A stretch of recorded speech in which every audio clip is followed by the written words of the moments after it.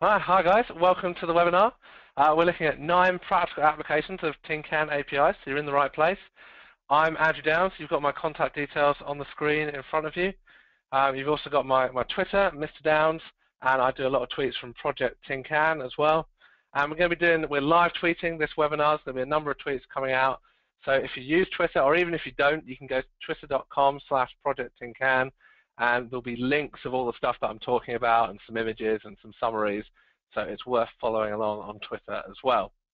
This webinar is being recorded, so you'll be emailed out a link to the recording afterwards, and it will be up on YouTube. So let's get started. Now, when I talk to people about Tin Can, I always encourage people to start small. Often people have really big ideas, but if you start small, maybe run a pilot, it can be a lot easier to get hold of, a lot easier to get started. We're going to be looking at 9 different applications today, but I want to encourage you, don't think that you're going to do all of those 9 things. Pick one of the ideas that we look at today and have a go with that. Run a pilot and then build on it from there, maybe bringing in one of the other ideas or diving deeper into the particular application that you're looking at. So, as we're looking at practical applications, ways to get started, there's different ways you can get started with Tin Can, different things that you need to do, and I've categorized them. I'm using these little tags, these little icons, to talk about the different things that you can do as we're looking at each of the applications. So firstly, design. Some applications require you to do a little bit of thinking, a little bit of planning about what you're going to do for your project. Buy. You might be able to buy an off-the-shelf tool that meets some or all of your requirements. If it doesn't quite meet your requirements, maybe there's some development work to do. Either you do that in-house or some external development. Or maybe you can ask your vendor. If your vendor provides a tool that nearly does what you need, you can ask your vendor for a certain feature. And finally, join in. Some of these applications, it might be relevant to get involved in a particular community group and be involved in helping to advance that particular idea. And we'll talk about, you'll see these icons, they'll make more sense when you see them in context in a moment. So the 9 applications we're going to be looking at, I'm just going to list them now, and then we're going to run through them in a bit more detail. We're going to look at learning analytics, we're going to look at better blended learning, adaptive pathways, just-in-time performance support, mentoring, team learning, multi-device learning, LRS to LRS communication, and open badges. And as I said, as we're going through, think about which one of these can you apply in your organization this year. Now, for all of these applications, you're going to need an LRS. So rather than me telling you 9 times that you need an LRS, I just want to put this at the start. Whatever you do, you will need an LRS. And it's important that you choose your LRS carefully. And fortunately, most LRSs offer a free trial. In fact, with something like SCORM Cloud, you can keep using SCORM Cloud or indefinitely. And there's a lot of variety in the different LRSs, a lot of variety on what's on offer in terms of level of analytics, reporting, other features on offer. So do pay attention to what LRS you're getting. Consider your immediate needs and also consider your possible future needs. So it may be that initially you don't need a lot of analytics and reporting, and something like SCORM Cloud, SCORM Engine might be appropriate for you. But you might want to think, well, actually in future I'm going to need more analytics and reporting, so I might go for something a bit like Watershed. And consider conformance. If you've been following our blog, you'll know that recently we've done some work towards a conformance suite, and that's an area you should ask your LRS vendor about. What are you doing about conformance? Have you run the conformance testing suite? It's an important question to ask. It's not necessary that the LRS passes the conformance testing. It may be that they've got a very good reason. That the conformance testing suite is still under development, so they might disagree with some of the tests, and that's perfectly valid at this stage. But they should be certainly looking into it and certainly doing something about it. They should be able to answer the question when you ask them, what are you doing about conformance? So whatever we're doing, you're going to need an LRS. On to the first, learning analytics. And you may have heard us talk about learning analytics once or twice in the past. In fact, if you go to our webinars page, tincanapi.com/webinars, you'll see there's a whole load of previous webinars, most of which we're talking about learning analytics in one way or another. And there's some screenshots there from Watershed LRS and the analytics that are available in Watershed. So learning analytics, what is it? Well, it's tracking learning and workplace experiences from multiple sources. It's about bringing in data from all kinds of different sources into one central place, and then comparing and correlating that data, whether that's training and job performance, or actually we're seeing people looking at various different pieces of data. It always tends to be one element that you can control, which might be training, and another element which you don't directly control, like job performance, and seeing how you can change something within the element that you control, the training, and have an impact on the element that you don't control, the job performance. So it's about collecting the data together, analyzing that, and then using that data to improve future learning interventions, to make things better, to do things in a better way. So how do you get started? Well, the first step is to define a question and answer to. So recently we did a webinar for AT&T, and the question that AT&T wanted to answer was, is it worth investing in high-fidelity e-learning? Or is cheaper, less engaging e-learning actually just as effective? That was the question they wanted to answer. I'm not going to tell you what the answer was. You can go and watch the AT&T webinar yourself, but that was the question they wanted to answer. The next step is to outfit your learning and workplace activities to send that tin can data. So you need to be doing a little bit of development work perhaps, or asking your vendors of the various products that hold the data, do that work so that they can send that data into an LRS. And then within the LRS, you'll need to create reports that will answer your question. And again, that might be something that you need to develop yourself, or it might be something you could ask your LRS vendor for. So that's how you can get started. How can you go a little bit deeper? Once you've maybe done your initial pilot, what are the next steps? Well, you can define additional questions to investigate, look into different areas. You can outfit more activities to send data, start collecting data from lots of different data sources, and then perhaps you'll find correlations that you weren't expecting. So initially, you're a particular question, and you're just collecting data about that question, but the more data you start collecting, the more interesting correlations you can find, and you might find some unexpected stuff that you weren't even investigating. And again, that's something you can ask your LRS vendor about. Some technical tips. I know you're not all techies on this webinar, but I've put a technical tip slide in for each application, just for the technical people. The steps you'd want to follow in collecting data is first you'd look at, do you actually have access to the tool that contains the data itself? If you do, great. You can then outfit that tool to send tin can data. If not, you can use what's called a connector. And a connector will either be an external application from the tool that contains the data, and it will either pull data directly from the application's database if it's got access to it, or it might use the application's API to pull data and then translate that into a tin can API. So not all applications support tin can, but a lot of applications do have an API which can then be translated into tin can statements. For this development work, you should absolutely use our code libraries. They're absolutely free, they're open source. You can use them, you can ask us questions about them, and they will save you time. And also use our recipes. If you're not familiar with recipes, I don't have time to talk about it today, but go to tincanapi.com/recipes to find out what they are. Recipes, again, will save you time and will help to improve the interoperability of your data. They'll help to make sure that things will work together better. So that was learning analytics, and as I say, there's lots more about learning analytics on tincanapi.com. Our next application, better blended learning. You may have seen the blog that I did back in November talking about this very issue. And in that blog, I used the analogy of pavlova and eaten mess, two desserts that we have here in the UK.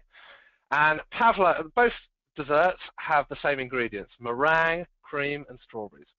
With pavlova, the meringue, the cream, and the strawberries are separate layers. They're completely separate. With eaten mess, they're all mashed up together, and you can't really tell where the meringue ends and where the strawberry begins. Now, with our blended learning, often in practice, blended learning is a bit like pavlova, where the different elements of the blend are very much separate. The e-learning happens over here, the face-to-face training happens over there, the marketing campaign is completely separate entirely.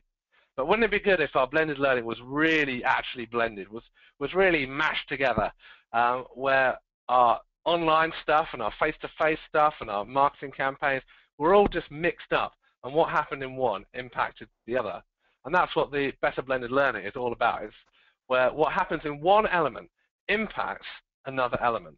It's about creating coherent learning solutions, overall learning journeys for our learners, not just a collection of standalone resources that don't really match up and don't really fit together. And this idea might seem like something that's out of reach. It might seem like something that's just too much of a challenge, but actually you can use off-the-shelf authoring tools for this. There might be a little bit of custom, in fact there is a little bit of customization, a little bit of development work that you need to do, or you need to ask your authoring tool vendor to do, but not a large amount. And it really is something that's within reach that you could do in your organization. As an example of what I mean by this, perhaps we've got two learning experiences. These might be online experiences, they might be offline experiences. I'd recommend for your first pilot project, if this is the particular use case you want to look at, it makes sense to choose two online experiences just to make things easier, but this could absolutely be done with offline face-to-face activities as well, would just require a little bit more work. So you'd have one learning experience where the learner chooses a particular option in a scenario, that would feed through to the learning record store, and then in another learning experience, it might unlock a particular section of the course. So we're seeing that what happens in one learning experience impacts another learning experience. So how do you get started? Well, choose your two learning experiences that you want to link up, and then the event triggers and handlers that you want to link together. Now, triggers and handlers a few times this webinar. These are important terms, and I think the definitions are going out on Twitter as I speak. But a trigger is something that the learner does that causes something to happen. So in the example of the diagram here, the learner chooses a particular option in a scenario. That's the trigger. And the handler is the thing that happens as a result of that learner action. So a particular section of a course is unlocked. And actually you'll see throughout this webinar, we'll be talking about triggers and handlers and how we can link those together. So you're going to choose your two learning experiences. You're going to choose how those learning experiences are going to link together, what the trigger is, what the handler is. And I would recommend start off with just a small number of links initially, and then you can build on that in future. You're going to need to get an authoring tool that's got actions features. And most off-the-shelf authoring tools do have some kind of action capability. I've mentioned Articulate in Adobe there, Storyline and Captivate, Lectora, ZebraZaps. All these authoring tools have actions features built in. And the actions features allow you to say, when I click this button, make this thing appear, or increment the score, or do something, play a sound. So they've got these actions features, but they're very much tied to what happens within the learning experience. You can't feed in what's happening outside the learning experience unless you use TinCan. So get an authoring tool with actions features as a baseline, and then there's maybe a little bit of work to do to have that tool send TinCan statements on the basis of learner actions inside the authoring tool, inside the learning course, and then receive TinCan statements and actually trigger actions within the e-learning course. And I've put Lectora and ZebraZaps slightly lower down because they actually do allow you to send TinCan statements based on actions. They don't allow you to receive TinCan statements. I'm not aware of any authoring tool that's doing this yet, but to ask your authoring tool vendor about. And one of the motivations for us doing this webinar is at conferences, lots of vendors were telling us, we want to be doing TinCan, and our customers tell us that they want to do TinCan, but when we ask them, well, what do you want to do with TinCan? They kind of shrug their shoulders and that they don't really know. Well, this is one thing that you can do with TinCan, and this is what you need to ask your e-learning vendors for in order to achieve it. You need to ask them for the ability to send and receive statements linked to actions. Next step, so that would be that, your first pilot project. If you want to take things a bit further, you might look at additional links between your courses. You might look at pulling in data from a whole web of different learning experiences to trigger and handle events. And you can also measure the effectiveness of those links via pathway analysis. And this is another important theme throughout this webinar, that all of these different applications, whatever you're doing, they're going to be generating tin can data in order to facilitate the improved learner experience. But all of that data, you can then use that for analytics as well. You can take the data that you're collecting already, and then you can do more interesting learning analytics. And that's something to ask your LRS vendor about. So some technical tips. Obviously, you can ask your authoring tool vendor if they can add these features, but if they don't respond or you don't get a positive response from them, you don't necessarily need the authoring tool vendor. A lot of authoring tools have plugins or widget features where you or perhaps a third party could develop a plugin or widget that would add these features onto your authoring tool. So that's an option. And the way this would work is you might have one plugin that's triggered by the authoring tool's actions features and sends a statement. So the learner clicks on something in the authoring tool, that feeds into the whole action system, and then that spits out a tin can statement. And then you've got another plugin that listens for a tin can statement. When it sees that particular statement, the learner did this particular thing, it then plugs into the action system and causes something to happen, whatever your authoring tool allows to happen system. So we're not reinventing the wheel here. We're using existing features of the authoring tool. We're just plugging tin can in. Again, use our code libraries, use our recipes, and whatever you're doing, always use code libraries and always use recipes. Next up, adaptive pathways. This is quite similar to the better blended learning example, but in this case it's more about a learning management system. So the way this works is that what happens in a learning experience can affect which future learning experiences you're presented with. And like authoring tools have actions features, many LMSs will include adaptive pathway features, perhaps based on completion, based on score. So for example, Moodle has a feature which it calls conditional access, and I think Blackboard has one called adaptive release. It's the same theory. It's an adaptive pathway feature that enables certain experiences to be released based on what the learner does. But they're tied to what happens in the LMS. They can only release content based on the data that's in the LMS, which means if the learner does something outside the LMS, you can't use the adaptive pathway features with that data.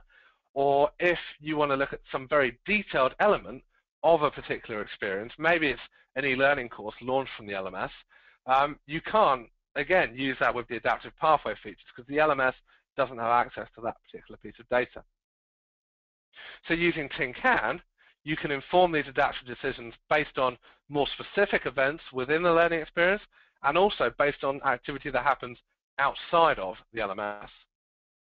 So as an example, very similar to the better blended learning example, the learner chooses a particular option in the scenario again, and this time a particular e-learning module is launched on their LMS.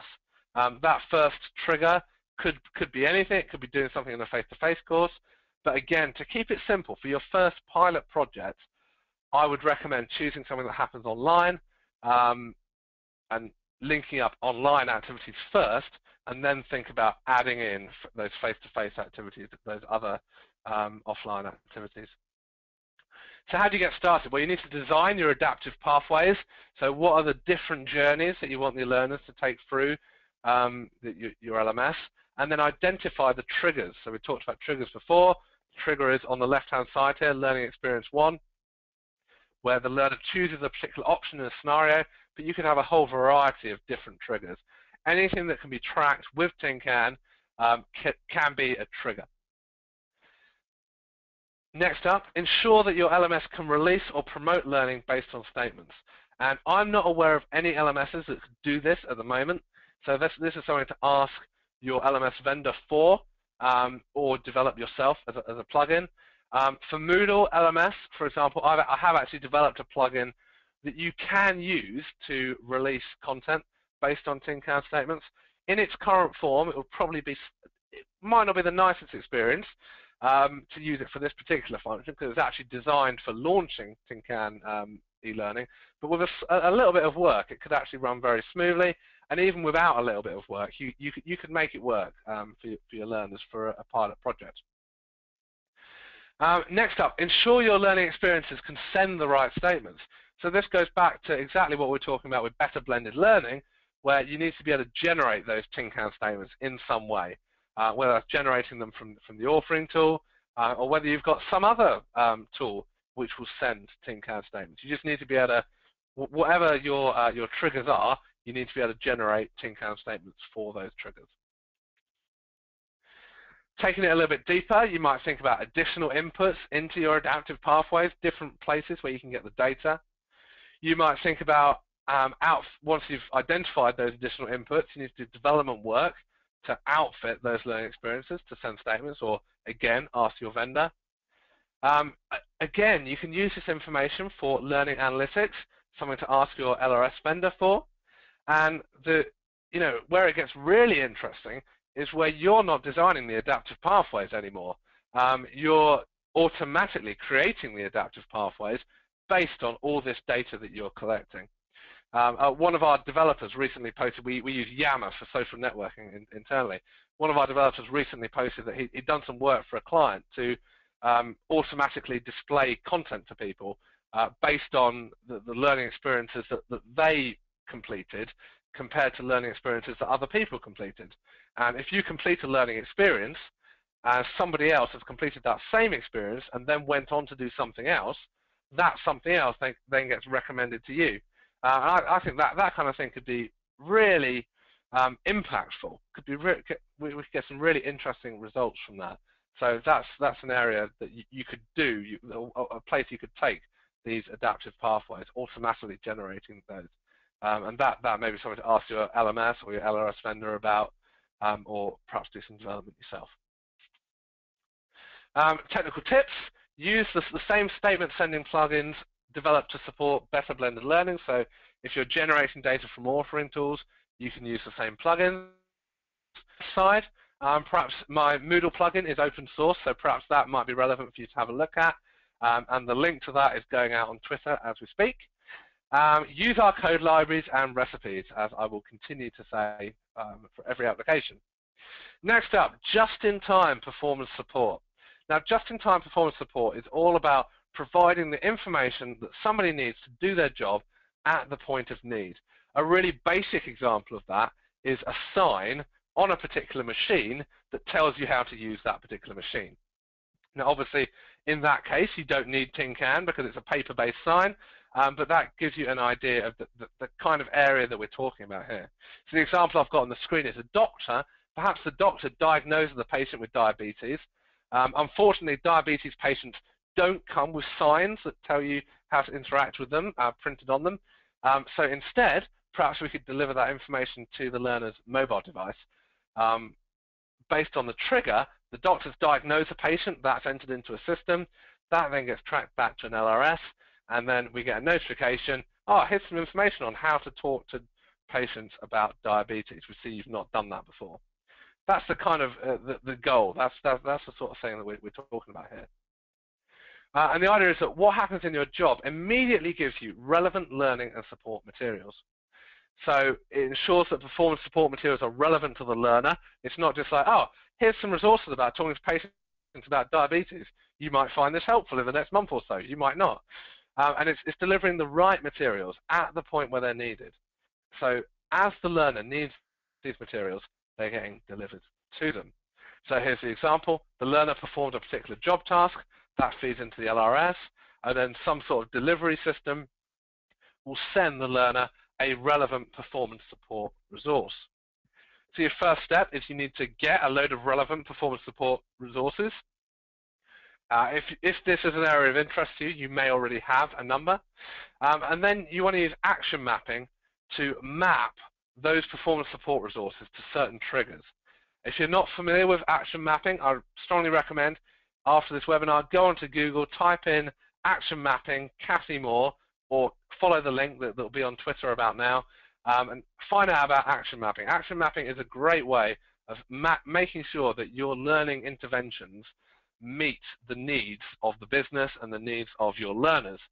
So hopefully when you've created performance support resources, you might have used something like action mapping to ensure that the resources are relevant to a particular job behavior, and so you've perhaps already done the work to identify which particular job tasks need those particular resources. And you might have a very large number of job tasks, and I recommend for a pilot project, just pick one.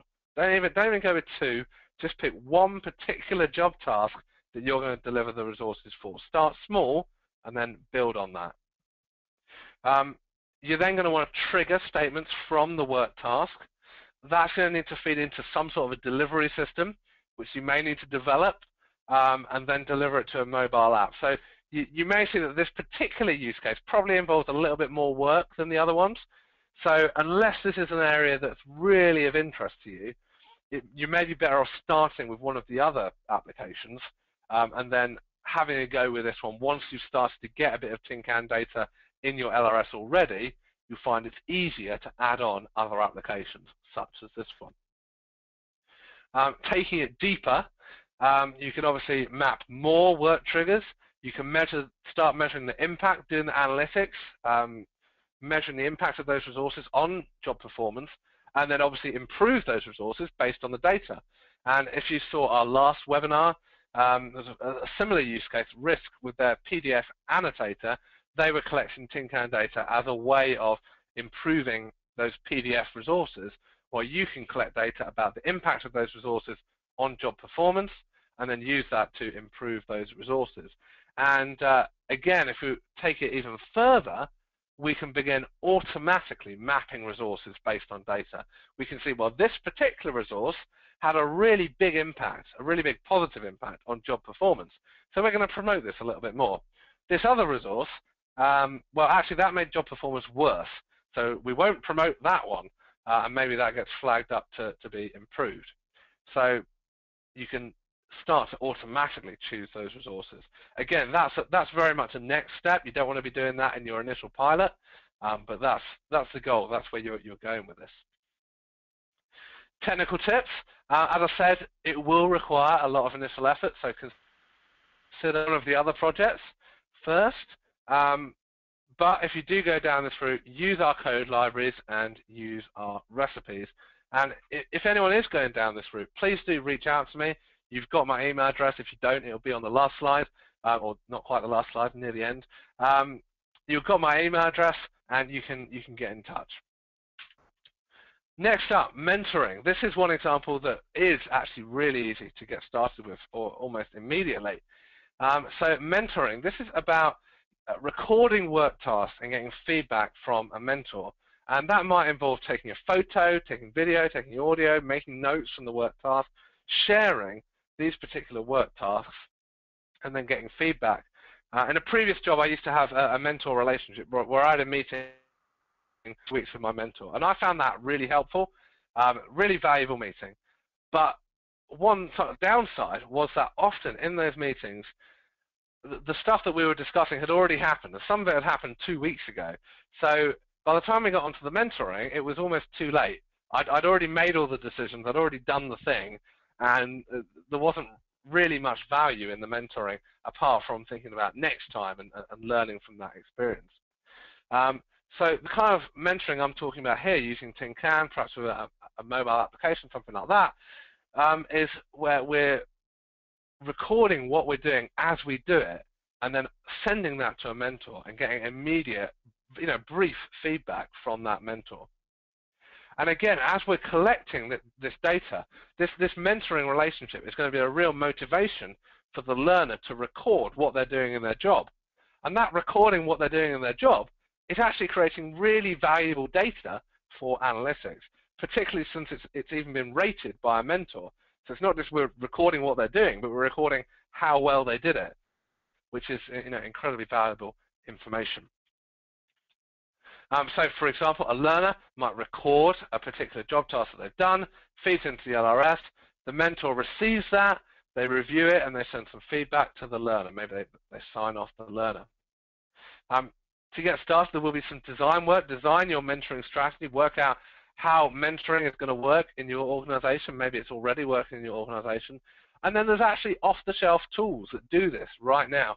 I've listed 2 up on the screen there, Tess and Trek. Both great tools. I've had chats with the people that developed this. We actually featured tests in a couple of webinars. I'm sure at some point we will feature Trek on a webinar. Both great tools. Recommend you have a look at them. There's probably other tools out there as well. So have a look broader, see which one best fits. But these tools already allow you to do mentoring with Tin Can. So have a look at them and see if you can use them in your organization. I've included the technical tips slide just in case you decided not to use the existing brilliant tools and build your own. Well, I imagine the way these tools work is that they're using attachments to send records of work to the mentor via statements. So file attachments attached to Tin Can statements, and then statements are again used to return feedback to the learner. And I hope these guys are using our code libraries, and I strongly encourage them to use our recipes. Next up, team learning. So often in real life, in work, we work in teams, we work together, we collaborate. And with classroom-based training, even in school and university, and most learning experiences, we have those learning experiences in teams, and that works really well. Team learning is very successful, but when it comes to e-learning, it's all individual. We're at a computer, we're on our own, we're learning individually. There's not really any kind of interaction often. So in this scenario, this particular application, is where what one learner does impacts another learner. So if I'm in a learning experience, what I do affects the learning experience of my colleagues, my team members, people that I work with on a day-to-day basis. I'm actually involving them in my online learning. It's about creating learning experiences that mirror real-life work teams with different job roles. And I'm broadly talking about collaborative experiences here, but equally this could be used for competitive experiences. So maybe I work with a lot of people that do the same job role. In that case, maybe I'm not going to collaborate, maybe I'm going to compete to learn faster, to do better. And again, like the better blended learning example I shared earlier, this is something that you can use off-the-shelf authoring tools for with a little bit of customization. It's something well within reach. It's not something that's far off and difficult and complicated to implement. So, excuse me, just going to drink. So, one example, learner one chooses in a scenario that feeds into the LRS, and that affects the choices available to learner two. If learner one does something wrong, it has an impact on what learner two needs to achieve. So this is going to work really well for scenario-based training, scenario-based learning experiences. It might also be that there's some kind of chat feature that allows learner one and learner two to communicate with one another, either at the same time, or maybe it's kind of turn-based. They take it in turns to do their part whenever they've got time to log on. It doesn't, just because it's team-based, it doesn't mean that team members need to be doing the learning experiences at the same time. So how do you get started? Well, first off, you want to design a multi-learner experience for 2 learners. Don't start off with 50 different job roles, just start with 2. Keep it, and then identify a very small number of links between it might just be 1 link between the experiences. Keep it small, keep it simple. And then exactly the same as the better blended learning example, get an authoring tool with actions features, make sure your tool can send and receive Tin Can data. That might be Tin Can statements, or there's other types that I'll talk about on the technical slide in a moment. Once you've done your basic project, you might want to add additional events in there, and want to design an experience for more different learner roles, or you might want to add in some competitive elements, or add in some chat and communication features. And again, you can measure the effectiveness of these team relationships via learning analytics, because you've got all the data, you've got it all tracked as Tin Can statements. From a technical point of view, you could use Tin Can statements for the communication between learners. You could also use what's known as the Activity Profile API to share documents between the different learners.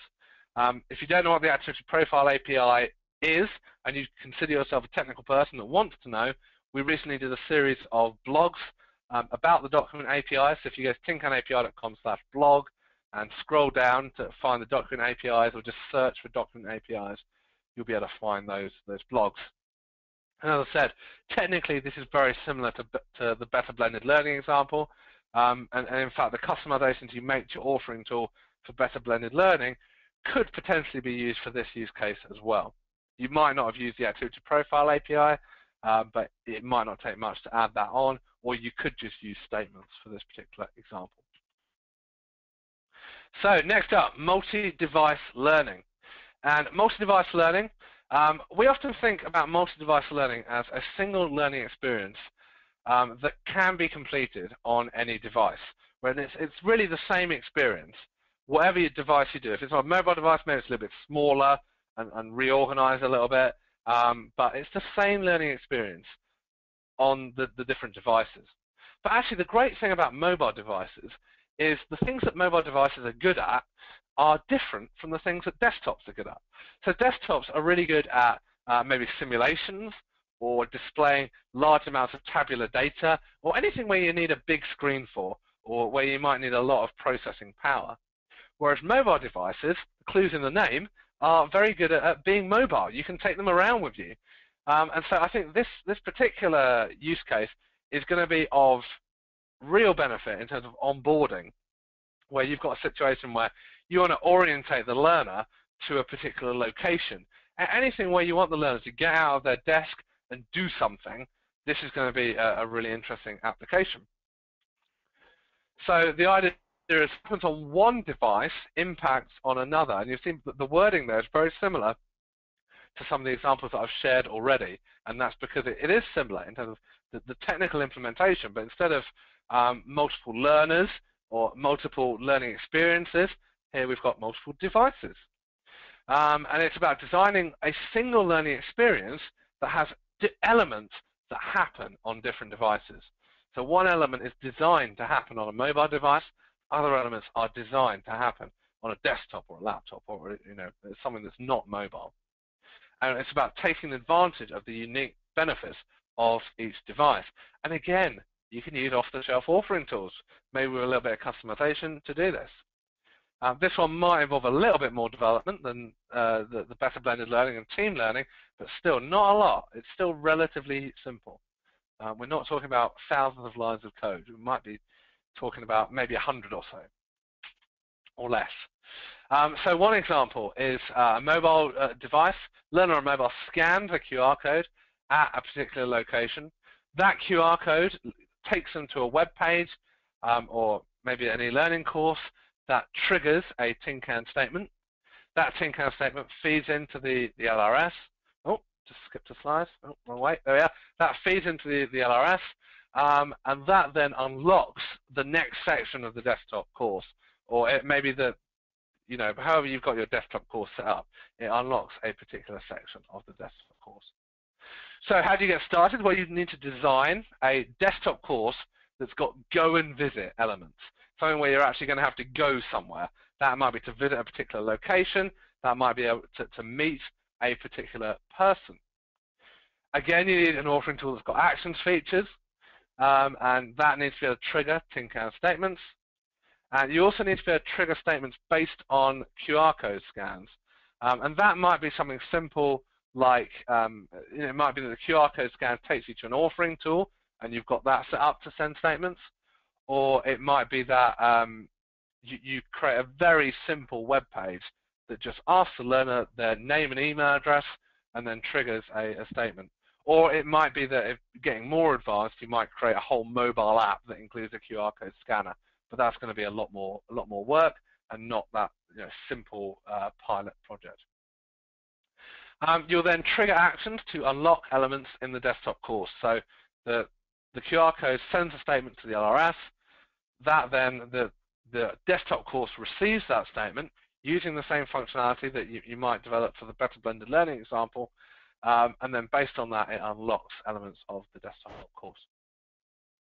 Taking it a little bit further, you might define additional events. You might design more complex desktop and mobile or tablet specific experiences. You can now go all out on your desktop course to make your desktop course as snazzy as possible without having to worry about mobile, because you're using the mobile device for another element of the learning experience. You might consider a custom mobile app that knows who the learner is, so they don't have to enter their name and email address every time. Might be a bit more secure. That's a bit more work, but it's something that you could do. And again, you've got all that data, so you can measure the effectiveness via learning analytics. Technical tips: you can use the state and document APIs. You can include either tiny e-learning courses or bespoke pages to trigger statements from QR codes. As I said, this is very, very similar to the better blended learning and team learning examples that we've already talked about. Technically similar, but the outcome, the use case is something new and something interesting. Next up, LRS to LRS communication. This is all about one LRS communicating with another LRS. And we recently ran a project with Learning Locker, Wax LRS, Saltbox guys to look into LRS to LRS communication. You might have seen the white paper that we published, and I'm going to talk about that in a little bit. If you haven't, don't worry. There's plenty of time to catch up.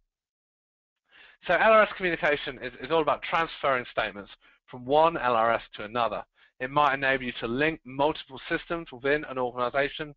It might allow learners to take their training records with them, or it might be really helpful when it comes to migrating to a new system. This is an important benefit of Tin Can that I think hasn't had a lot of press so far. If all your learning data is stored as Tin Can statements, you can very easily migrate that data to a new system if you want to change. Often people get locked into their learning management systems because all their legacy data is stuck there. Well, with Tin Can, there's a potential solution to that problem as long as your learning management system does store all the data as Tin Can statements. How do you get started? Well, I've got a number of links on the screen there. There's a white paper that goes into the benefits of statement sharing, the technical how-to, the particular project that we did, and there's a screencast of showing a proof of concept that we created as part of that project. We're going to be running a webinar on the 5th of May. Go to tincanapi.com webinar, exactly where you registered for this webinar, and you can register for the next webinar. And if you're using Cloud or Scorn Cloud LRS or Watershed LRS, there's a how-to guide, how to set up statement forwarding on those particular LRSs. So that's how to get started. Next up, open badges. You might have seen the blog post that I put out this morning around open badges. This is very much a hot topic at the moment, and one to watch, and the more I get it, the more benefits I see of applying Tin Can to open badges. I'm not going to read through this list. You can look up the slides later if you want to have a look at this list. But the important point is there are lots of applications of Tin Can to open badges. If you don't know what open badges are digital recognitions of achievement. They're a bit like people used to have print certificates in the olden days. Well, the open badges are a modern version of print certificates. They're an online digital image that recognizes your achievement, and they include hidden metadata that the computer can read. And when I say it's hidden, it's not like you need a magnifying glass to look at the image. It's actually hidden in the code behind the image, so you can't see it no matter how close you look. And that metadata contains information about the learner and the achievement relating to that particular badge image that can be read by a computer. So I've got a diagram here showing a particular use case of what might be possible, or what is possible, if we apply Tin Can to open badges. So let's say we've got 3 different organizations. We've got an accreditation body who's interested in accrediting achievement.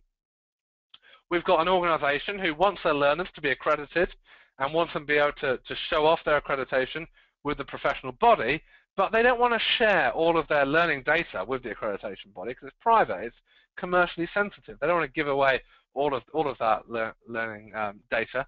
And then we've got the professional body who wants to allow the learners to update their CPD record with stuff that they're doing within their organization. So the accreditation body will have an application which I'm calling a badge definer. And I will say that this term has been invented for this webinar, so this is very much early days. There are no tools that exist at the moment that are badge definers, right? This is something that's possible, that you could do, but it's unlike the other examples that we've looked at. This one is very, very much leading edge and new. So a badge definer would define, the accreditation body would define a particular badge. So say, these are the things that you need to do for this particular achievement.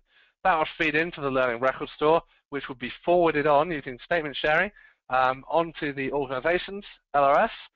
The badge issuer, which then has access to the badge definition, but because it's within the organization, it's also got access to all the learning records within that organization. It can then award the badge to the learner. It can match up, well, these are the statements that we need to earn this particular badge. These are the statements that, these 10 learners have got those statements. Let's award those badges to these 10 learners. And then that data, along with the specific learning experiences specific to that learner and badge, can then be passed to the learner's professional body, where they can display it in their CPD record. And the badges and achievements can be displayed on the LMS as well. All this data transfer happens via Tin Can. You don't need an Open Badges backpack. You can store the badges in the Learning Record Store. So it's kind of like a buy one, get one free, I suppose. You've got your LRS, you don't need the backpack. And all the awarded badges can be localized to the user's language. So whereas Open Badge definitions generally are only in one language, using Tin Can, I won't go into technical details, but it's possible to define a badge in multiple languages. And yeah, ask me about the technical details if you're interested.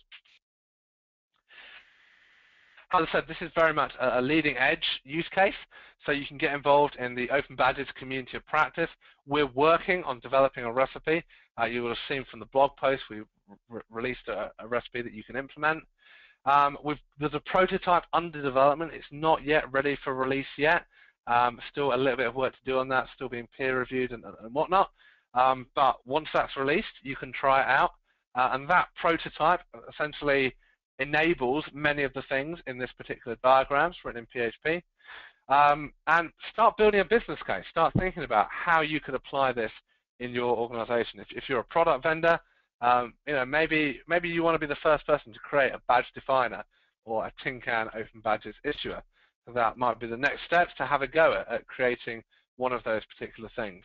And I would say, because this one is so new, because there aren't really any tools working in this area, if you do decide that this is the use case for you, this is the application for you, please do get in touch with me, and I'd love to work with you to apply this particular use case. And I have actually already had at least one person get in touch with me about that. Make sure you're following the Open Badges recipe. Make sure you look at the Open Badges prototype, use our code libraries, and consider statement signing. We're going to be talking about statement signing a bit more later in the year, so I'm not going to detail now.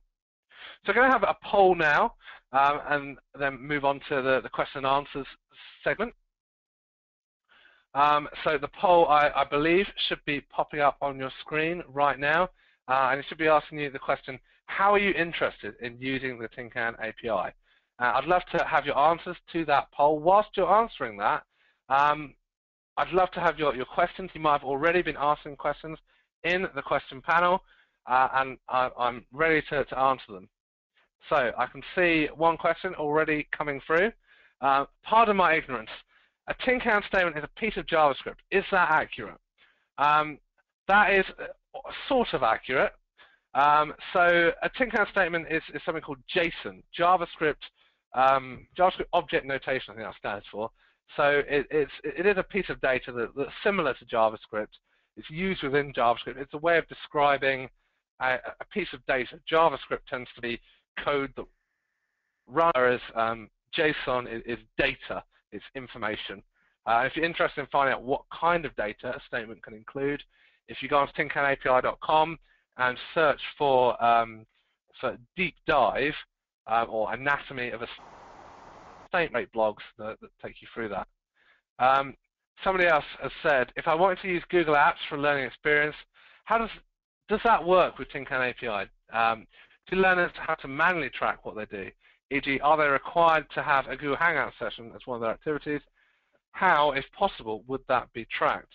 Now, I don't know the specifics of Google Docs, so I'm going to give you more of a generic answer, or Google Apps, give you more of a generic answer as to how you can track stuff in general. And generally speaking with Tin Can, there's 4 different ways that you can track things. The first way you can track things is to actually track the experience itself. So an e-learning course, for example, will probably be very easy to outfit. It might already track using Tin Can data, and that's generally the best way, and that's very straightforward. And if there's an application that you control, you can outfit that thing to send Tin Can data. Now, I imagine that Google Apps don't send Tin Can data by the next way of tracking something is to track a proxy.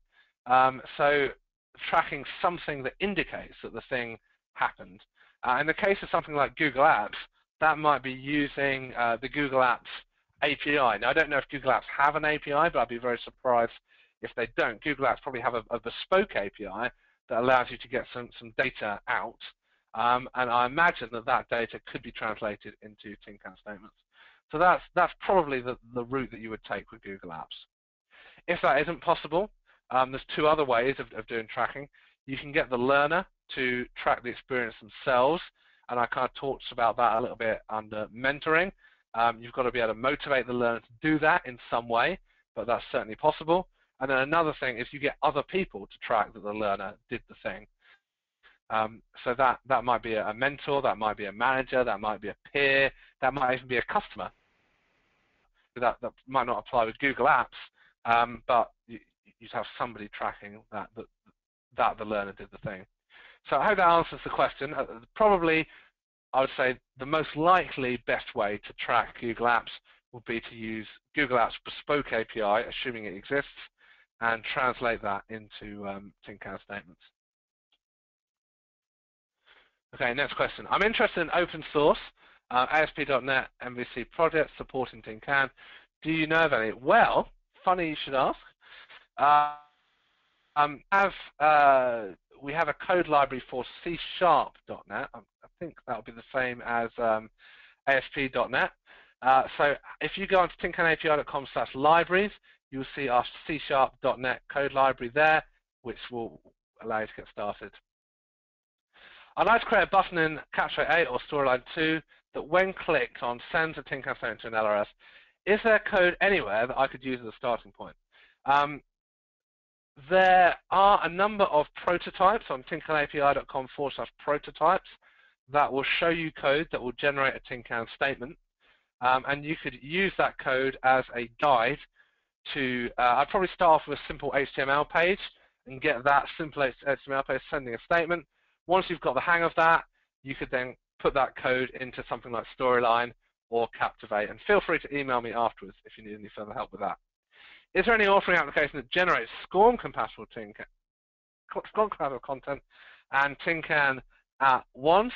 I did see an application that does that recently, which we tweeted about. The name escapes me right now, but if you look at Tin Can on Twitter and scroll up, there'll probably be several tweets now after this webinar, but the link will be there, and I will put the name in the question and answer blog afterwards. My LMS supports badges. Why do I need the Tin Can API for it? Well, maybe you don't, but a few benefits for using Tin Can with badges is that you can transfer those badges outside the LMS in the first instance, and then perhaps in the future, as people start doing things more and more with this, it may be that a badge defined by an external organization, maybe an accreditation body, might be able to feed into your LMS, and then you could award badges based on that. Is there a no development required approach to developing a training learning program, assuming plenty of configuration but no programming? The one use case that I talked about today that doesn't require anybody to do any programming is the mentoring application, which I shared. But even with the other applications, just because there's some development work to do doesn't necessarily mean that you have to do it. You could ask your vendor. So whatever application you want to look at, talk to your vendor about that and see if they're willing to do the development for you, or it may be that you to do that. For students in Africa, use WhatsApp and Facebook on their mobile instead of Forum in the LMS. How would you track these learning experiences? Facebook is a bit of a pain to track, but the best way to do that is probably an app in Facebook. You can register as a Facebook developer. You can create an app and then track from that. WhatsApp, I'm not 100% sure how you can get data out of that. It may be that they've got an API. It may be that it's not possible. I'm not sure. Are there versions of TinCan like there are for SCORM? Sort of, but not really. The version of TinCan that was released on April the 23rd, I think, 2013, was version 1.0.0. There are earlier versions, beta versions of TinCan that I don't recommend using, and if you are using those, you should totally upgrade. There are minor versions of TinCan that exist, but they don't involve any functional changes to TinCan. So you shouldn't really need to worry about versions unless you're using a very old tool. You should be using version 1 is the version to use. How do you authenticate a user on a mobile device with TinCan? There's all sorts of different ways that you could do that. One approach might be that the app itself, the learner registers with the app itself, and the app might include certain information so the app would essentially authenticate with the LRS and would confirm that the learner was who they were. That's probably quite a complex question, so if you want to email me afterwards and maybe talk about your particular use case, that would be good. Do you know any major enterprise LMS owners that have adopted TinCan API for their LMS, such as SuccessFactors, Plateau, Blackboard, Meridian? From that list, the one that I recognise is Blackboard. If you go to tincanapi.com/adopters, you'll see a list of all the adopters that support TinCan. Interfacing with current HR systems like xAPI and PeopleSoft, absolutely. This is the kind of thing that I believe the Watershed team do fairly regularly. Getting data from HR-like systems. It's all about, I talked about connectors, or perhaps building plugins for those tools to get that particular data out. Are there any plans for your organizations to create an IFTTT channel? I'll be honest, I don't know what IFTTT is. So maybe if you might want to email me some more detail, or I might Google that afterwards, and we'll look at answering that in the follow-up blog. We have a large library of legacy content that runs inside of a SCORM 1.2 compliant course player. In order to start capturing xAPI events from this content, should we construct a SCORM to xAPI translation layer? Should we use CMI5 standard as a guide for its xAPI verbs and properties to use when performing the translation from SCORM? Great question. I would not recommend translating SCORM content itself into xAPI, simply because you've probably got a lot of SCORM content, and it's going to be a big job. Instead, there are lots of tools out there, including SCORM Cloud, that will actually translate SCORM data into TinCan data for you. So we're going to answer the rest of the questions in a blog, but one last question. Where can I find a list of TinCan compatible applications or platforms? I think I've already answered that one. Go to tincanapi.com/adopters, and you will find a list of all the tools that we're aware of that are doing stuff with TinCan. Some of them are doing a lot, some of them are doing a little, but they're all doing something with TinCan. So, thank you for attending the webinar. Just quickly back to my slides. Just want to remind you of the summary. I've lost some of you already, but pick one idea from the ideas that we looked at. Pick one of them. Run a pilot with that idea, and then improve from there. Reminder of the 9 different applications. Pick one of those, and if you want to drop me an email, let me know which one you're going to try. I'll be very interested. You've got my email address and contact details there. Thanks for watching.